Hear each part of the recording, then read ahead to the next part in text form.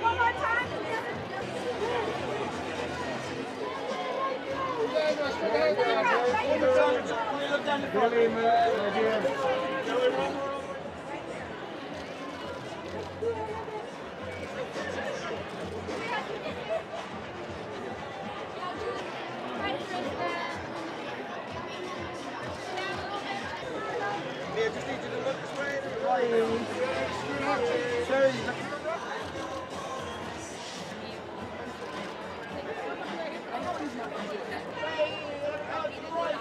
Yeah, man. Thank you. Sorry, that wasn't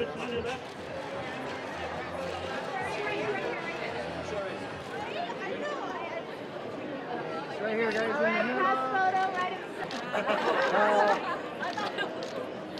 Four down. Four down. What's up, four down? All right, four down. Yeah. So fantastic. You know, honestly, it's been a tough couple years for everyone to be able to be out on Hollywood Boulevard celebrating Turning Red, being screened at El Capitan. It is such a thrill in my life to be a part of it. I'm just trying to take it all in. Oh, I think for a lot of reasons. One, we can hear some of it. It's music.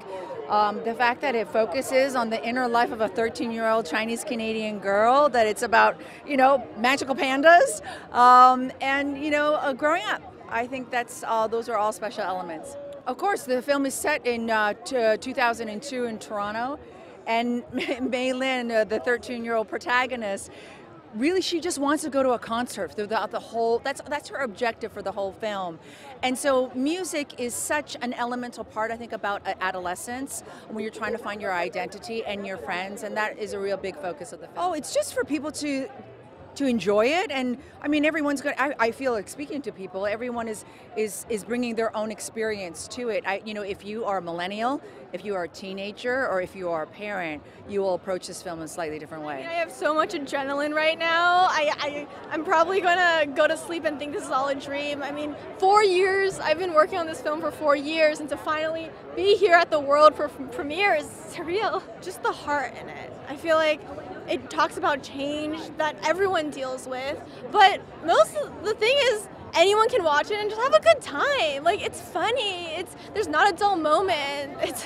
It's like all these genres combined into one movie, and it's just a fun time.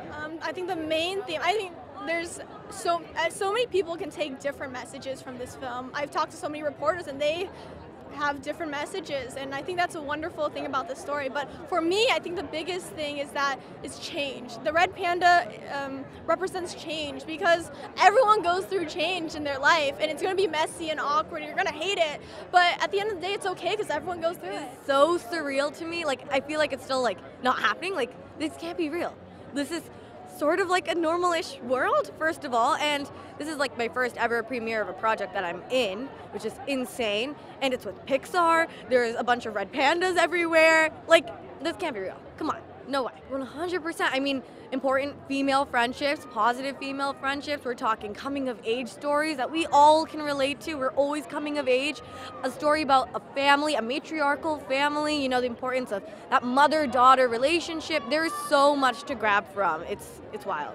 I am so excited for them to just, of course, laugh. First and foremost, I want them to laugh. Feel out all the heartwarming moments, because it's a Pixar movie. You know it's gonna have those sad, heartwarming moments. We all know it. And just honestly see themselves in these characters that are so genuine and authentic. Domee Shi did such a great job creating these characters, and I could not be more proud. So some of the themes of Turning Red are friendship. We're seeing a very healthy, strong girl group, and that's absolutely amazing, girl power. And then we're seeing lots of boy bands and fun, and connecting through that is another thing that the girls love. Some family and cultural stuff, that kind of finding your way in a new world, but still sticking close to what you call home and what you identify as, and that's an amazing thing to be able to portray, and I think Domee did an incredible job at doing that through the screen and through this movie. I'm really excited for them to see all the 2000s references and the 90s references, because it's all it's such a fun time era that Pixar hasn't really done before, like a full movie set in this world of like Canada and in the 90s and 2000s, and it's just like so fun to be able to pick out all those little Easter eggs where like the older audience might be like, oh my gosh, like I used to have one of those, which is kind of fun, and it's gonna be cool. So it's kind of something for everyone. Incredible. It's surreal. How right? can we even be here, like in person, not on a Zoom screen? Right. It's amazing, especially because we made the film from home, in our guest rooms, on our kitchen tables. So it's With just madness behind us and the kids running around and dogs barking and all of it. Yeah. But we're here and we're dressed up and we're in person and it's super exciting. This is so fun to be able to actually watch the movie with an audience. Yeah, I mean, in how specific it is, it's a coming-of-age story about this Chinese-Canadian girl going through magical puberty. But I think there's a universal appeal to that story of, like, we've all been there. We've all been 13. Yeah, Ludwig Göransson wrote an amazing score that really combined, I don't even know how he's able to combine early aughts pop music with Chinese instruments and Western orchestra, and he made it all sing. He's a magician. Like, He's a magician. yeah. And then we have obviously these Four-Town songs. We have 3 songs in the movie that are original Four-Town songs that were written by Billie Eilish and Phineas.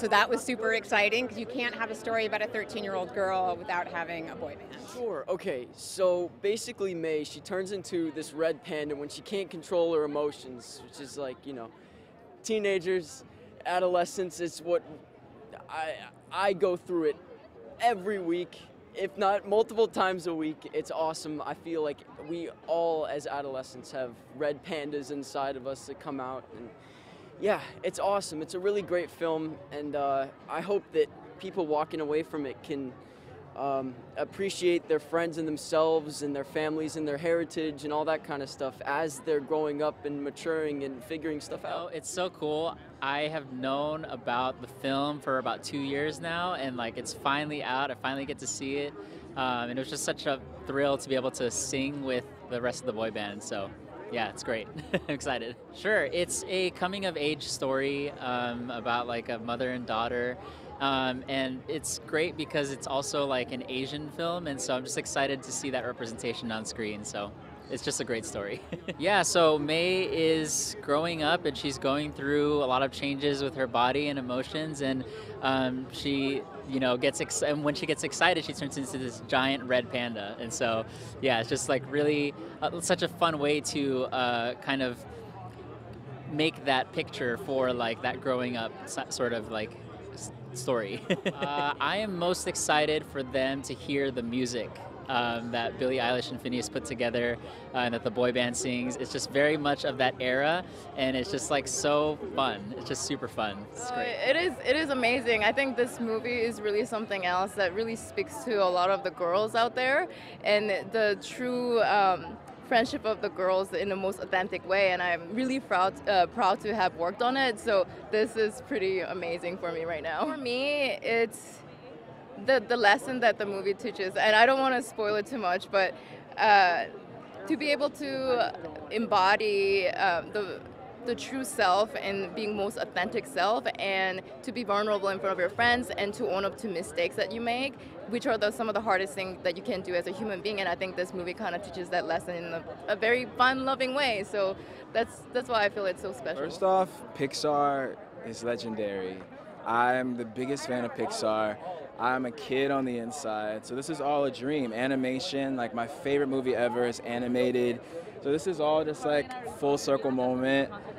Very special moment for me. I love the fact that the main character is not trying to filter or censor her mess. I think that that's really cool. She kind of just like learns to express herself and gives herself time to. And I feel like us as adults are still trying to do that. I am anyways. That's really cool. And then the mother-daughter relationship is really special. I have a super close relationship with my mom, so I relate to that. Those are like my favorite themes of the film. A sense of family, a sense of grace with yourself. I think that's my favorite part. That's something I try to exercise even now in my life and in my career, is even if it gets crazy, if it gets chaotic, it's all a part of the story. So I hope people take that away, sense of family, and the music's cool too. Shout out to Billy and Phineas. Oh, it's so amazing. This is my first premiere. So yeah, and this is a project I've worked on for a while, so I'm so excited to get to be here and just celebrate with everyone. There's a lot about family, there's a lot about loss and identity and finding your way, and then coming back home to yourself, coming back home to family in a way. Even though Mei is a young girl, there's still, you're detached. And then also mom gets to come back, family comes back to help in a time when we're very disconnected, I think. So this is the joyful part of the movie. It's a Pixar premiere. Are you kidding? This is what I grew up on, and to be a part of it on the red carpet, it truly is a dream come true to just be, a small part of this movie. It's such a big moment. Like, we've never seen this kind of narrative on the Pixar screen. So I'm just truly thrilled. I mean, first of all, turning red, that's definitely symbolism for, those teenage years when we're going through some things. So I feel like it's relatable to every single person in the audience, and to do it in such a creative, smart, clever way. I mean, it's brilliant. The movie's phenomenal. So funny. It has the humor, it has the heart, and it's centered around a Chinese family. That's truly never been done. So I'm just so excited to be a part of it. Absolutely. I mean, everyone wants to turn into a red panda at some point in their life, at some point in the day, and it's a matter of embracing it, and just kind of feeling liberated to be yourself and feel free in that way. So it's definitely insightful as well, and just to be able to play one of Mei's aunties in the movie, it's super fun. Oh my goodness, this is my very first red carpet. I am so nervous, but I'm so excited. I brought my grandma, my mom, and my friend here today. And so I'm so honored to be able to show them my hard work and this kind of celebration of Asian culture as well. Yeah, so something about Disney that I really love is they have very specific stories that are so grounded, but are also so universal. Because coming of age is so universal for everybody. And I, knowing this film, I find myself relating to Mei, you know what I mean? And the messiness of growing up, but also wanting to honor my culture and my heritage and my family, but also wanting to be wild, have some fun, you know what I mean? Yes, oh my goodness. So I sing in the boy band. I'm the bass vocalist for Four Town. I play Aaron T. And it's written by Billie Eilish and Phineas. And the songs are absolute bops. There's some fun party tunes. There's some radio hit. And then there's also a ballad, a really nice ballad. So I mean, I think what I am excited for them to discover is the nostalgia factor.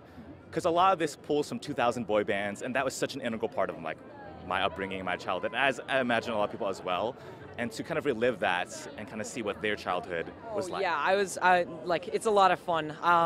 This is my first premiere, so I'm really excited, and it's just nice to see. This is huge. This is this is 10 times bigger than I expected. So I'm freaking out. It's crazy. So something I want audiences to do is when they finish the movie, I want them to go, oh, I want to talk to my friends, or I want to hang out with my family.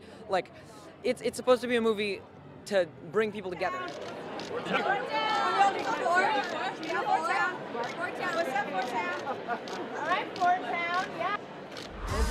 gonna be me.